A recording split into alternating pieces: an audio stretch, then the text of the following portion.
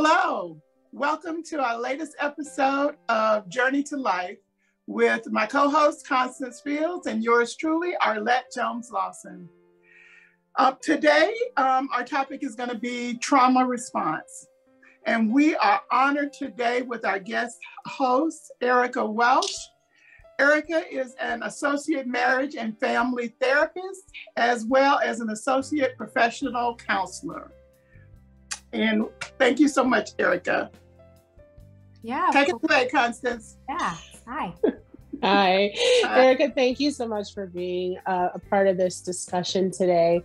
And, we want to get started. I know part of what you do in the counseling profession is you counsel people who experience trauma. And so one of the questions we wanted to ask you was, can you explain a little bit about the way the body responds to trauma itself? Mm-hmm. Yeah. So there are a few different diagnoses that you'll find in the DSM and just ones that are generally discussed that maybe haven't quite made it there yet. But what's really interesting is all of these diagnoses are centering around feelings, right? Disruption of feelings, which gets stored in the body in a certain way. And so a lot of these things that end up being diagnoses kind of come back to just a basic disruption of affect, disruption of emotional regulation, whether that means avoidance, right? We want to avoid feeling something, or we have too much of a feeling and it overwhelms us and we kind of drown in it. But ultimately we're all humans and we all have nervous systems, which means that we are all capable of having a range of experiences and reactions from really any kind of experience in life, whether it's, a car slammed in front of me and I had to hit the brakes really fast and I'm okay. For someone that might be no big deal, right? They might just keep on moving and that's okay. They forget about it pretty quickly and their body settles into itself into a more safe kind of state, and regulated state is what we would call it. For some people that might be deeply activating and they might find it's really challenging to get back to feeling safe in their bodies again, which might look like, elevated heart rate or just a sense of tension or fear in their bodies, whether it could be, kind of anywhere. It might look like thoughts or racing thoughts in our mind, just not really being able to settle back into I'm safe, I'm okay, things are okay now. And so our bodies do a really great job of letting us know that we don't feel safe. And so this looks like a really, pretty wide range of experiences depending on where one would fall, whether we're wanting to avoid and detach or we're kind of drowning in something. But essentially our bodies are kind of the first place to let us know when something isn't going well or something doesn't feel safe. So I'm really pretty big on describing that to clients and really focusing on, hey, how's your body feeling in this moment? Because we're always going to be able to know if we're feeling safe or experiencing a moment as safe from the cues and this, symptoms or just basic like mode of operation that our body's in the current moment.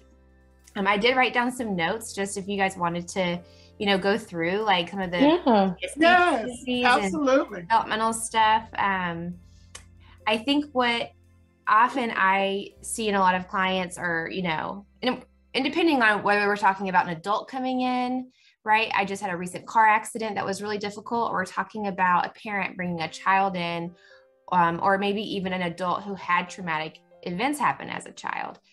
They're going to experience both a range of different things and also very similar things, depending on what they lived through and how their bodies responded. And so for some of these, kiddos, we might see a teenager come in and a parent is saying, oh my gosh, their temper is just out of control. They get angry so quickly. It feels like they go from 0 to 100 in like 2 seconds. What's going on? And we go, oh, yes. From a parent's perspective, it might be they have an anger issue. From a clinician's perspective, the question's going to be more so what happened to this kiddo that would create such a small window of being able to hold stress, right? If one thing's to go wrong in their day and they were to have this explosion, that's a sign, right? That their body is holding way too much. It doesn't know how to hold anymore. And we want to be really respectful and responsible with that kid, even if we don't have any basic information off of, what may have happened or what that kid's life has been. We know that someone coming in with symptoms like that, likely something didn't just happen yesterday that was kind of like a bummer, We're going to be looking at far, bigger, questions of life, development, childhood development, kind of things like that. I think a big part of it really is going to come down to just like affect regulation, how we experience our feelings, what we do with them, and then how we put them onto others and live them out in relationships with ourselves and with others. And so that's kind of the general, I guess, umbrella right now of, we're looking at just changes in your body, changes of your like normal regulated state. That could look like, someone saying, I'm having nightmares. Again, I haven't had nightmares in so long. I'm unable to focus at work. I'm having all these disruptive thoughts and images, coming up, and it's really hard to get them out of my brain in order just to focus it, on a task that I do every day that typically, I'm used to being able to do. We're looking at, just things like that, that signal to us the body is trying to tell us something and we need to pay attention. Mm-hmm. So for those that are on the extreme end where their reaction to trauma is heightened, and they're in the position where it's like very difficult to get back to their normal, their baseline normal. Mm-hmm. For those people, is it like an automatic thing that they can link the trigger up to? I mean, or is that something that only comes from having someone kind of help talk them through what the root of it is? I mean, is that like something like right when they're in that car accident and they're having a hard time getting back to base? Is that something that they can say, oh, it's because when I was a child, I was in this horrible boating accident? Or is it something that they don't even connect? They just focus on the emotion and what they're going through, and that's not like an automatic connection? That's something that has to happen with the help of someone kind of talking them through it. Can you speak to that a little bit? Yeah, definitely. So I think in my experience, this happens in a really wide range, depending on the person and their lived experience. If someone comes in as an adult with very few, traumatic incidences as a kid, exposure to stress pretty low, that's kind of a rare client in general, right? That they would have such a sanitized childhood. But say that that's the case, they come in, they've had, they're an adult and they've had a recent car accident that was really scary. And they're finding that maybe they came into therapy because, hey, I literally cannot get in my car. I don't know how to turn the car on and drive myself. And I've had some of those clients, and for them, it seems to be fairly recognizable, like where to connect the, starting point, like the origin point of that stressor. What I have found though, is if we dig a little bit more, even to those clients that seem so, simple and, 1 + 1 = 2 here, what we're talking about actually is an experience of, I don't know how to feel powerless and find my way back to safety. And so if we're talking about that likely could have happened throughout their life, not in a car accident situation, but maybe this was a kiddo who was really high achieving, and maybe they didn't have a lot of traumatic events in their life, but they still participated with themselves and the world in a certain way that avoided certain emotional experiences. And then all of a sudden we get to that car accident as an adult, and then we need to go get back in the car as an adult, but yet we're now realizing, oh, I've never actually had the experience of working through feeling powerless and having to get myself back to safety. I didn't have any of those as a kid. I didn't have any traumatic events maybe as a kid, or very few, far between, that were very stressful. But for some reason, I'm getting stuck here. And so I'm finding that, for for those clients, it's really more about the emotional experience that's happening, right? Their body is telling them, I feel powerless here. I feel like something bad's going to happen, a sense of dread. I can't find my own agency here, to keep myself safe. And we look back, well, how did you keep yourself safe throughout your life? Oh, well, I controlled everything, or I was perfectionistic, or I made myself never quit, right? I never let myself quit. I never let myself, have a hard day or just say good enough. I had to be perfect, or, that's kind of a general, I guess a really broad kind of way to talk about this, but that's kind of the example of it could be more so someone's lack of what they had when they were younger that creates a more challenging recovery process from even an adult like traumatic event. And then there are the clients that absolutely, they're kind of coming in and they're just going, I don't know what's going on. I'm just not okay. Things just, my body doesn't feel safe. I'm having these reactions or responses to things and it feels random. We know nothing is random. We know that everything is, in context to something else. So we explore that. But so I think either way, we're still coming back to how do we cope with stress? Where do we find safety? How did our bodies get used to feeling safe in the world? Whether it was a helpful behavior or a not maybe safe. I guess it was all helpful. It was all adaptive, right? Behavior is just adaptive. But was it, sustainable, safe behavior? And what are we doing now? Where are those behaviors and access to that safety and that lifestyle that we were used to having then? Like, where is that now? So I think it can kind of be a pretty big range depending on the client. If that kind of helps to answer part of those questions. That actually does. And it actually reminds me of a personal experience that I had back years ago. I was, I think, 19 or 20, and there was a lot of family deaths. I think it might have been, I don't know, maybe 5 or 6 back to back within less than 6 months. And probably 4 of them were car accident related deaths. And, I was fine going about my daily life, and I drove to work one day and was leaving work one day and got in the car and couldn't drive. Literally couldn't turn the car on to drive. I was stuck. I mean, I was stuck. I was terrified of putting the car in drive and moving, and had to have someone come and pick me up because I couldn't do it. But and it didn't click on me because I didn't understand. But hearing you talk, it's that I related that to all of these deaths that were happening. And that was my body's way of saying, whoa, you have to deal with the death.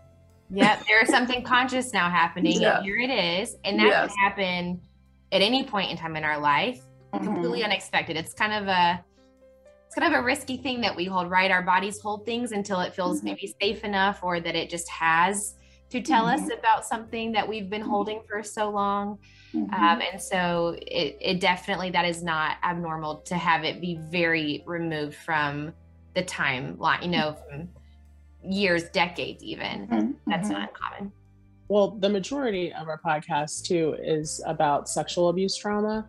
And so I wanted to ask you, knowing how our bodies respond to traumatic events or, triggering moments that relate back to that traumatic event, how do those responses work when you're trying to build relationships with people and you're constantly being triggered? Yeah, I mean, I think what's interesting is that people can respond in a lot of different ways, right? So just because someone has a certain experience in their life does not mean that they develop a traumatic response necessarily. It's something that we would call like a clinical traumatic response. It really matters how, so if we take that origin instance and we ask the questions, who did you tell? How did they respond? What happened next?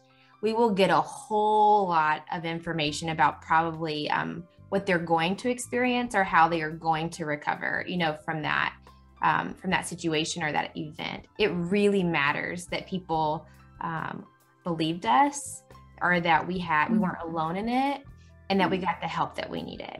So if we've got that and we move into relationships as, into later in life, we might not have as much of a sensitive trigger, you know, or kind of I kind of call it a trauma well, right? We might not have as deep of a trauma well that we get pushed into so quickly, right? We might kind of know it's there. Okay, let's respect that. Let's know that that's there. Let's be responsible. Let's be, you know, kind, and maybe slow with certain engagements or certain activities. But in general, those people might find they have a buffer compared to people maybe who they didn't know how to tell anybody, or maybe they tried to and no one believed them, or it was just really confusing and overwhelming and they didn't know what had happened to them. We might find that those people moving into relationships in the future might have very different, both like relational and physical sensitivities that they might connect, or it might just feel very random, right? Or preferences that they, you know, just assume this is just me, this is who I am. And I think that it is important to offer people like a very wide range of what is normal, or what is allowed, or what is okay. It is okay that your body says this doesn't feel good right now, or this is too much, or, you know, I can't do that yet, you know, and really validating that this is going to be a process to heal. But I think in general, we're just talking about safety, right? The need to be safe. Mm-hmm. And those safety gets found in a lot of different behaviors and things that we do or don't do, things that we try to do or try not to do and avoid, things that we move towards or move away from. And so ultimately our bodies, you know, in some way, either looking for safety, and we can do this, and I think in two different ways. In a conscious way, where we are actively working towards understanding what happened to us and looking to not reenact that experience, but to actually find a new corrective experience that is ultimately like healing and nurturing and validating. And also the other option is we're still looking for safety, but we're doing it in a more unconscious way by kind of reenacting what happened, the dynamics that happened to us before. We're looking to kind of resolve that in the present moment. And so, and I'm not really just speaking to bodies, I suppose it's kind of a both and, like our bodies exist in us, right? Like, and we are with people, and all of that kind of is all wrapped up together.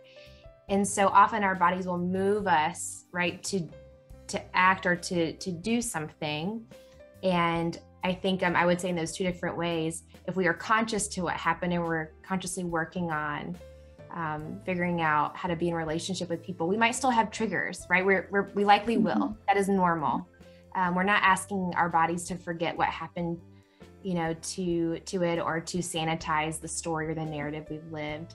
We're looking to have a lot of like attunement with that, and to validate and to be very respectful of those experiences. But at the same time, those bodies, when they get stuck because they don't understand what happened to them and it's very confusing, sometimes we will recreate similar dynamics of powerlessness or chaos or lack of safety, and that will kind of perpetuate and continue, kind of almost like a re-traumatization of what happened then is going to still happen now, because we don't have the ability to do anything different. Nothing has disrupted that yet.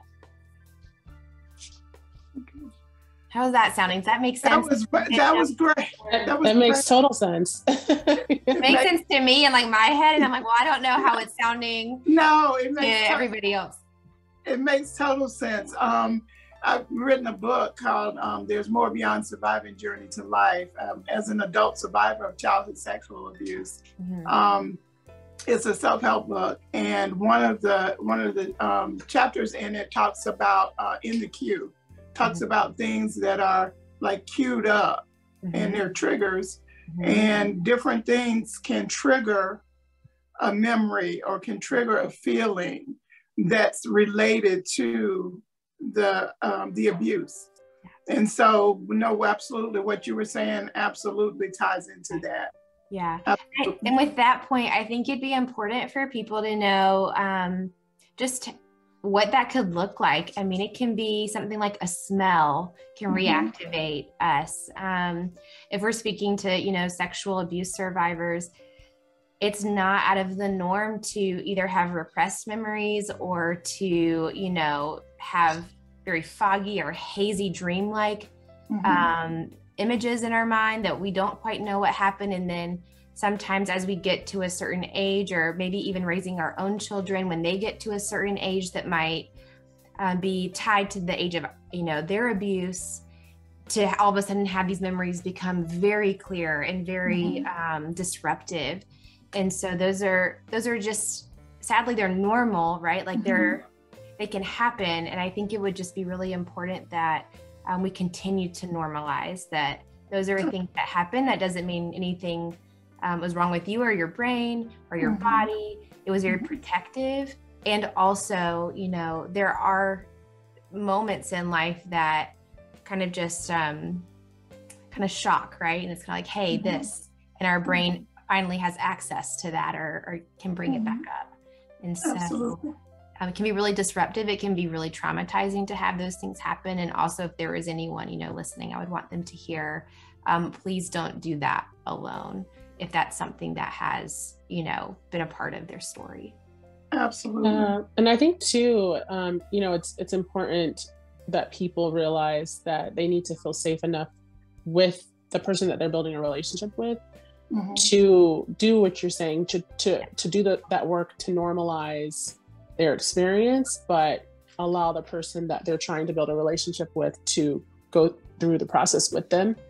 And the hope is that that person can respect that and, you know, go through that journey with them. Yeah. And I think that, you know, there are a lot of different ways to do therapy around this. There are very like rigid, you know, boundaries around one person. This is their therapy, you know, their therapy experiences, their healing journey. They figure it out. You know, there's couples, there's all kinds of different ways to bring people in. One of the most powerful experiences I've seen is with a therapist working with a survivor of sexual abuse, and then having their partner come in and really being able to educate and teach and guide and explore what support looks like in their relationship when they get to those triggering moments, whether it's something that they kind of know is a sensitive place or something that might just sporadically happen without, you know, them really seeing it coming. And so I think, you know, definitely bringing in the safe people in your life that can support and nurture and be very compassionate towards an activating moment or event would be really important in this. Very good. Thank you for that. Yeah. So what tools, Erica, can you recommend for those moments that trigger the traumatic memory? There are so many. And so what I'm going to tell everyone is just that it's going to always start with your body. It's the fastest way to get to safety is usually through your breath, right? You've got a nervous system, your breathing is gonna, you know, take you up and like escalate and fill you with energy, adrenaline and cortisol, or it can, you know, at the same time be completely depleted of energy. And so our breath really is important to like kind of modulate where we are and where we're going on that spectrum. And so we're usually, if something triggering is happening, depending on the person, they might go up where they're having that really rapid, irregular breathing pattern. For some people, they went up and then they plummet straight down and they just, you know, they're dissociative or they're, you know, having a really difficult time of staying in their body or staying connected to the present moment. Either way, we're wanting to start with breathing or maybe even like a little bit of movement, like body movement to get us back into like a safe space. And so for those people that are really elevated, it might be taking really long inhales, but more importantly, even longer exhales. So we're really wanting to take that long extended amount of time to completely empty our lungs and have that off switch kind of come on. And sometimes as we're kind of releasing that breath, we might say something like, I'm safe, it's over, you know, or we might look around and really start to feel, where am I? I'm in the room, I'm alone, there's no one else here, there's nothing happening. That was a scary moment, I'm safe, right? And so we might be saying that out loud, we might be saying that internally. depending on what we have capacity to do. But either way, we're really focusing on getting our body to perceive and take in the information around us that we are actually safe. Because if we're not safe, right, if we actually are in a crisis situation, we don't need to slow our breathing down, right? We need that cortisol, we need that adrenaline. And so if we are in the car accident, we need to respond or get to safety or do something, we need that.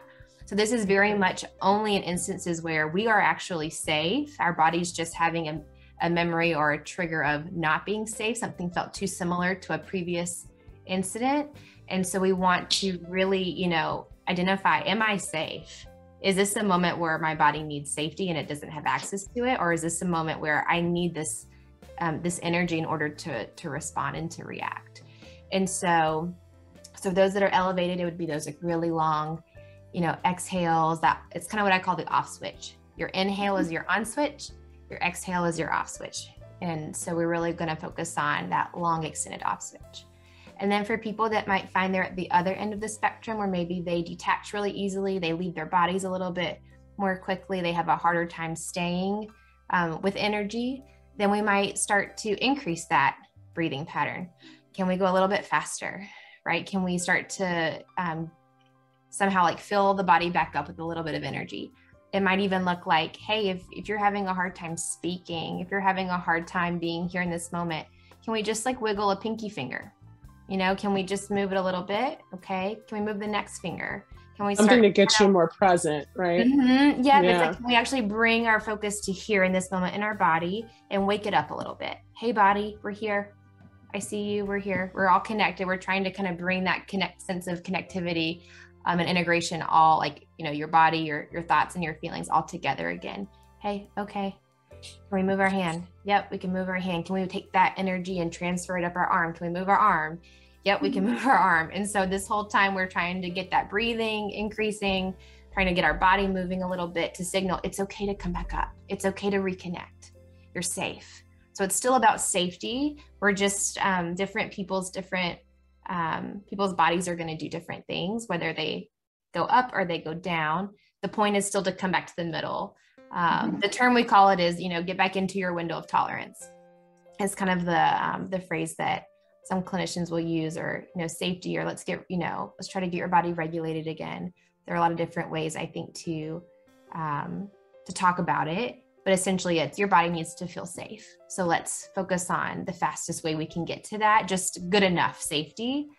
And then from there, we've got a range of things, you know, self-care and things to do next. But that initial kind of crisis, like de-escalation, is going to be really important. And usually I find that, you know, breathing and different ways to support your body is going to be really important there. That's very interesting.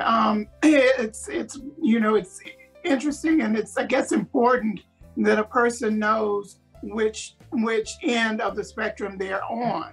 Mm-hmm. Because if you're already excitable, you don't need to do things that makes you more excitable. Right. If we're escalated, we don't need to keep screaming. Like, let's stop screaming, right? Exactly. And vice versa. If you're already low, you don't need to do anything to make you lower. Yeah. So it's kind of like diabetics. Like, you know, as a diabetic, you need to know whether your blood sugar is high or low, because that's gonna determine whether you need insulin or whether you need sugar. Yep, exactly that. Yes. Yep. Do we need to come up or do we need to go down? And once we're at a certain point, you know, it's hard to get back in there. It takes a lot of work to get back to a safe place, because our body is really, you know, deciding there is a bear coming to get me, and it could be nothing, right? You could be sitting at home and maybe, you know, you just heard something, and maybe you've got this memory of, you know, when you were younger, something bad happened when you were alone at home, and this is a similar sound. Immediately your brain has decided this is as if a bear was charging straight at me. I need to figure out what to do. And so, you know, it takes a lot of effort and energy to be conscious of that shift and to recognize what's happening. And that takes a lot of, I think, practice to slow those moments down enough to be able to catch yourself. Oh, I shifted, right? My heart rate just increased. My body just got tense. You know, my thoughts are starting to race a little bit. The ability to track those things in real time, I think is one of the most important tools, and it's a preventative tool. It's not something that you necessarily get access to in the moment when a trigger is happening, but it's a very preventative tool to know how to slow those moments down when you start to notice the escalation happening. So moving on to another question. I know that in my book, I talk about our behavioral change when you've experienced some type of trauma. And in my book, I excuse me, I address sexual trauma, but that it's normal for your body, it's normal for your behavior to change because you're changed. And it's gonna change either one way or another. I mean, you can, become like hyperactive where you're like doing everything and you want to be successful in everything, and it's like, or you can, start doing the things that are destructive, but your behavior changes, and that's absolutely normal. That's unavoidable. But sometimes survivors turn to unhealthy ways of coping with the trauma that they've experienced. So what would you, how can you speak to that? Yeah, I mean, I think you're talking about it really accurately. When we have something that comes towards us, something very stressful, we have to figure out a way to adapt to that experience if we did not know what was happening, right? If we're younger and we've got something that is so overwhelmingly confusing and painful and stressful happen, it has to go somewhere, right? We don't just, some kind of, lock it away in a closet, and that's kind of what we call these like amnestic walls. They just forget about it and they move on as if like nothing occurred. And those, can be very surprised like later in life by different things that activate that, like we were talking about earlier. But for some kids, they're going to become more likely to be perfectionistic or have, maybe more obsessive compulsive tendencies. Their behaviors might become more rigid or more destructive, right? We kind of see a spectrum again. And again, depending on who responded to you, how you got support after that, what happened in the aftermath can really determine the spectrum of where we land on the extreme versions of behaviors changing. And so some, get really tight and rigid, and some move towards more chaotic and self-destructive. And both are just different names for the same thing, which is survival and adaptation to stress. Either way, what we're talking about when I talk about stress, and when I think a lot of people who are more oriented towards like the nervous system responses, we're talking about a stress response. That's what trauma is. It's a spectrum of a stress response. We can have a moderate stress response, mild, or, very much extreme stress response. And it really, that's what we're looking for with these behavioral changes. Are we having a mild, moderate, or extreme? Where are we? How do we support those things? And so we look at, disordered eating and exercising and how we spend our money and how we spend our time and how we're, doing work behaviors. Obviously, it's okay to like want to do a good job at work and to be a good employee and to, be reliable and highly thought of in your, in your environment. And then we look at, okay, where are we on that spectrum though? Are we neglecting other things like, time with our relationships, our important relationships? Are we, neglecting ourselves, our physical, health, our mental health? What are we doing? The behaviors on their own can mean very little. We really want to look at like what purpose are these behaviors serving? Like what's the root cause and what's the spectrum that they're landing on? I tell, some clients, they'll come in, oh gosh, well, these things are happening right now. I'm kind of in crisis. And, I had to clean my bathroom. Okay. That's okay. Right. Like you're allowed. Yeah. If something stressful is happening, we have to do something with it. It is okay to use something behavioral to move through it, right? It's okay to go move your body, clean your bathroom, and find a little bit of agency in that day, right? If the world outside of you is chaotic, go clean your bathroom. Like enjoy that. Maybe clean all your bathrooms. Like that is okay, right? And then we would go more towards, okay, are you cleaning? Are you having a difficult time leaving your house or not going back to your bathroom after every single person is in there to tidy up, make it perfect, and make sure there's no speck of dust, and that's consuming your life? Okay, well, that's going to be a more extreme version of that behavior. That's going to be more disruptive, less sustainable, right? We are neglecting other parts of self. If that's where we're operating from and finding all of our safety, we want to really check in with that and support that person from there. And so I think it's important to look at behavior also like it's normal, and also it's a spectrum, and it's okay to have behaviors that help us feel stable when there's a crisis happening to us. What we would want to be mindful of is the crisis over, and are we still doing the same exact behaviors? Do we still have the same exact rituals? Are we still believing that we're needing them to be safe? And that's a very different experience, I think, in context, that we would want to be really sensitive to and assess, for what is this client really afraid of, or what is this person, trying to control or hold so tightly to, right? In this behavior, what would happen if they stopped? What feelings would come up? What experience would they have? And how do we kind of be very responsible with like modulating that, exposure? We don't want to just take away usually things cold turkey and just say, okay, put it down, unless it's a very unsafe behavior. Sometimes we do that, like with substance abuse or certain levels of disordered eating. Like we will physically intervene to stop a behavior to keep someone alive. But in general, with, clients that are more, maybe on the more moderate side of how they're expressing those behaviors, we might, modulate that a little bit differently, where, it might not be a all or nothing so much. Even healing in that way can be a very overwhelmingly powerlessness,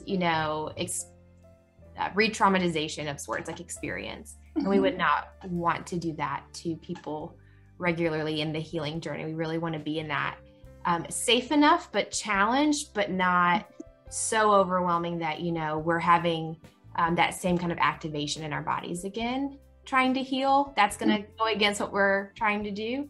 And so we just want to be really careful that, some of these behaviors, you can't just rip them away necessarily. Like if you rip those away, what does someone have to feel safe in the world? They'll go find something else. We want to be really careful with how we interact and support people through updating or changing, or I like to just say, we're going to add some behaviors. We're going to put all of the options on the table, right? We're going to have a table of tons of options.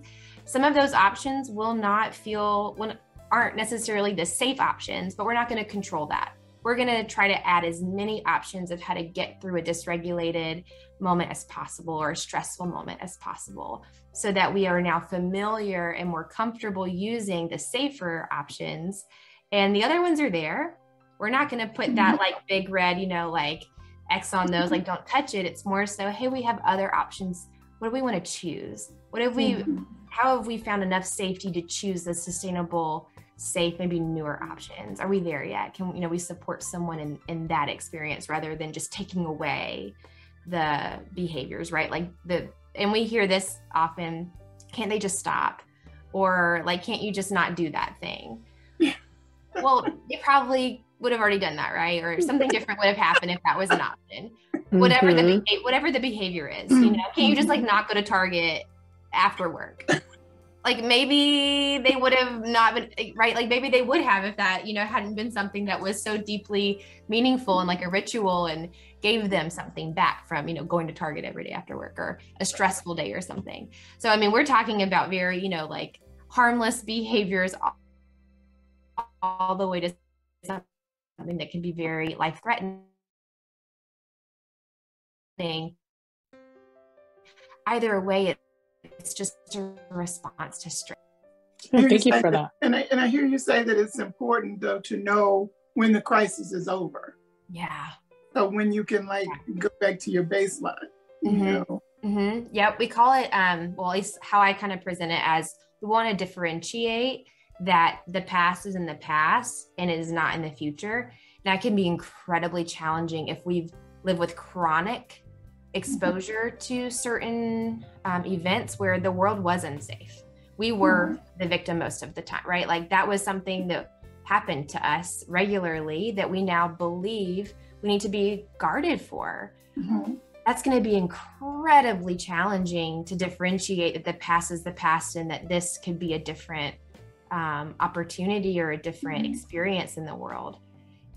And I mean, those things take a really long time for people who lived a whole life with very much the truth of I'm not safe, or I'm on my own, or I have to fend for myself, or people are going to leave, or people are going to die, or bad things happen to me, or I make bad things happen. You know, there are just all kinds of beliefs that we hold that, I mean, that's really challenging. That's really hard work and healing to go through. And it should be very incremental, you know, to get to the place where we can differentiate, oh, that's not my reality anymore, or it doesn't have to be, or maybe the outside world is unsafe. Who's to say? But I can keep myself safe, even if the world outside of me is not as safe as I would like for it to be. And so getting to that space, you know, we just really want to respect the time that it takes to be able to differentiate when someone has lived such a really challenging and powerless, maybe childhood, being the like majority of their lived experience and how they grew up and how they came to be human. I think that would just be really important to have a lot of reverence for that process of healing. Yeah. You mentioned re-traumatization, and it got me thinking about this last question I had written down. You know, a lot of survivors don't let their families know what has happened to them, or maybe years and years before the truth comes out. But in some cases, survivors' families do know what's happened, and it's like a family secret, or nobody talks about it. And that lack of acknowledgement, can you speak a little bit of what you would recommend to a survivor who has experienced, let's say, childhood sexual abuse or something of that nature, and their family is aware but won't acknowledge what happened? So it's a re-traumatizing event if they're having to constantly be around whoever abused them. Yep. So first thing that we would want to do, that I do personally, is just validate how incredibly difficult, right, that must have been to live through that. We want to offer belief and support and kind of a safe place to really hear what it was like for that person, because how incredibly devastating to not be believed or to not have the support you needed after something so challenging. And so I find that is our first step, and we might stay there for a while, right? We might stay in that conversation for a long time, just to kind of hold what has not had a chance to be seen and given attention and validation before. Ideally, we would get, to boundaries, this idea that by continuing to be around people that either cannot validate our experience or who cannot offer us safety in any capacity, right? Like, why are we continuing to show up there? What are we trying to resolve that they cannot give us? And that is deeply painful work and, conversations to have with people, because we're having to acknowledge the loss, the overwhelming desire that often people have to be connected to their families, and then to grieve the loss of why can't we have that, that is deeply painful. That is just, a lot of grief work there that takes time.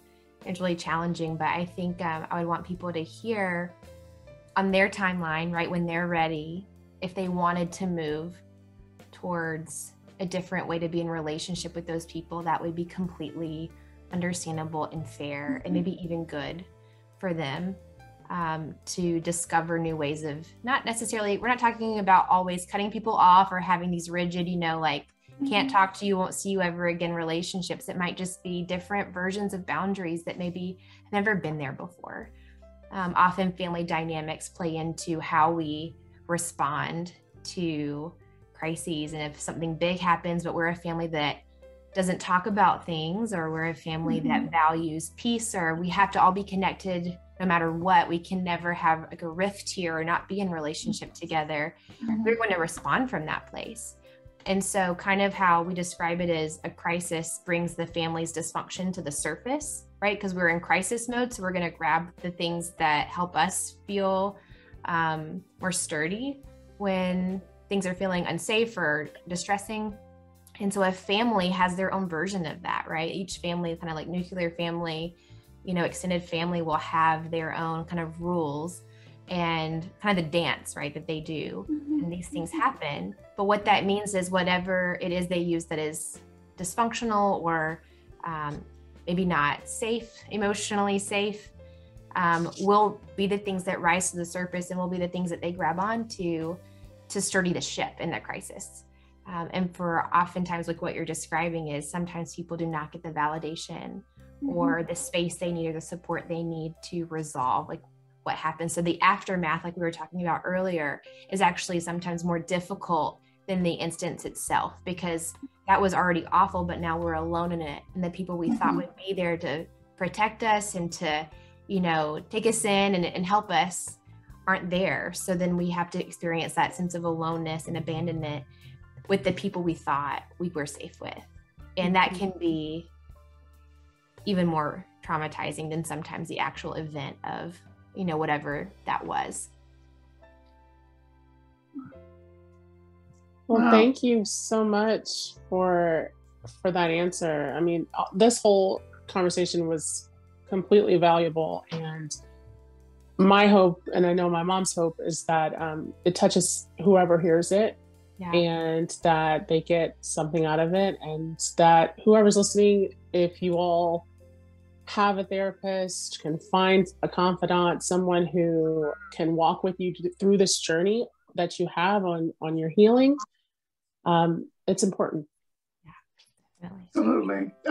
Finding a safe, finding a safe space person, finding a safe space person is absolutely necessary, and you only need one. So whoever that is. But absolutely. And Erica, was there anything more that you wanted to share that our questions didn't afford you the opportunity to share? Yeah, I mean, I think we could probably talk for days, right, about this topic. I think that this is a really great start. I think if anything, it would just be, this kind of work just takes time, and to be incredibly compassionate and patient with yourself. If you're on this journey, or if you're thinking about starting, healing from certain things that happened to you, it is my deep belief that there are, no bad people, right? Like no bad kids. If you were a child and something happened to you, it was not your fault. You were not bad, and that there is a path forward, I think, to help maybe consider that if that's not something that you hold inside of yourself.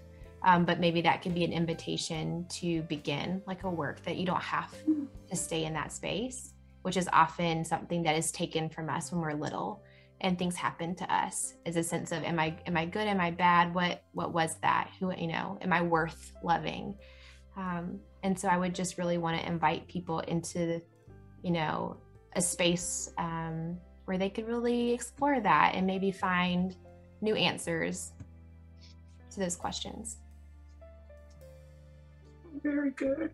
Well, Erica, we have absolutely enjoyed your presence and your wisdom, and all of the good nuggets that you put out there. And for our listeners, we're just very hopeful that you've heard things that are going to help you move forward in your healing process, and know that you're not alone. And a lot of what you're feeling is normal. And if you need help working through it, there's help available out there. Definitely. So much. And I, kind of say, just get started, just reach out to somebody and just ask, hey, can you help me with this? Right. If it's a therapist profile online, if it's, somewhere, just somebody, a friend, whoever, just a helping person. Hey, can you help me with this? And just, get it started. Absolutely. Thank you. Thank you guys. This was great. Thank you. Thank you. It will be helpful to people. Yes. So this concludes our episode, and thank you for listening. Stay tuned for the next topic. Bye. Yay. Bye.